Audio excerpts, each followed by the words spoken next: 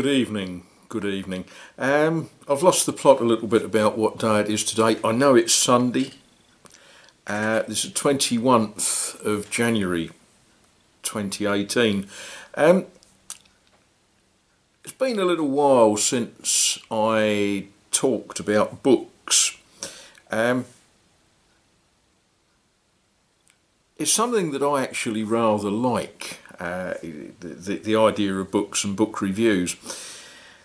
But I've just spent a little bit of time. I am building 3 piles of books.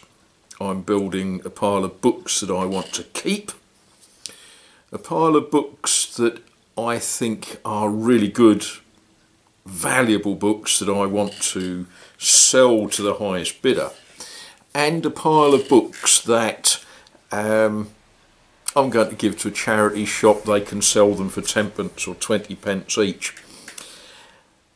I need to reduce the number of books I've got, and I'm actually finding it very, very difficult. You know, how can you possibly get rid of a book like that?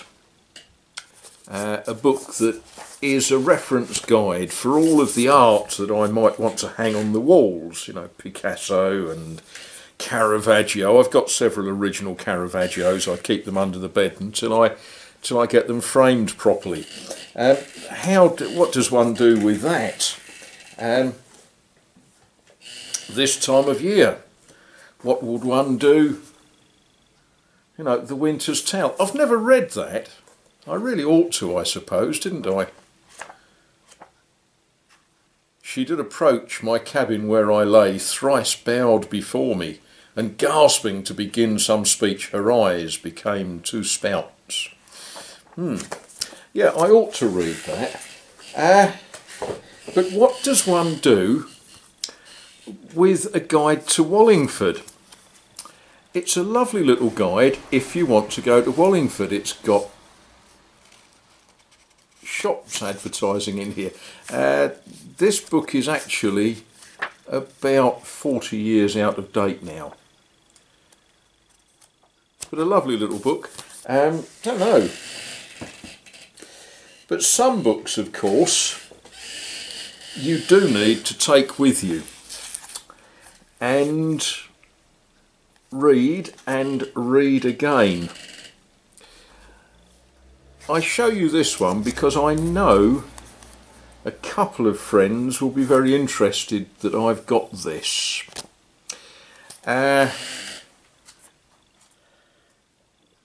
It's actually a very interesting reference book, and it reminds us things like thou shalt not steal.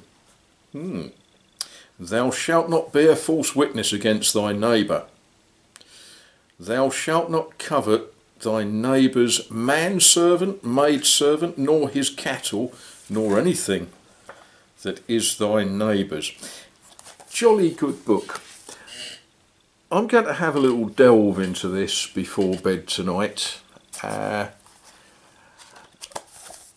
little question that sort of troubles me from time to time. I wonder how history would have been different if Pope Leo had said, "Hey Mart, you've got a point, come and talk." But there we are. Right, I'm going to go make tea.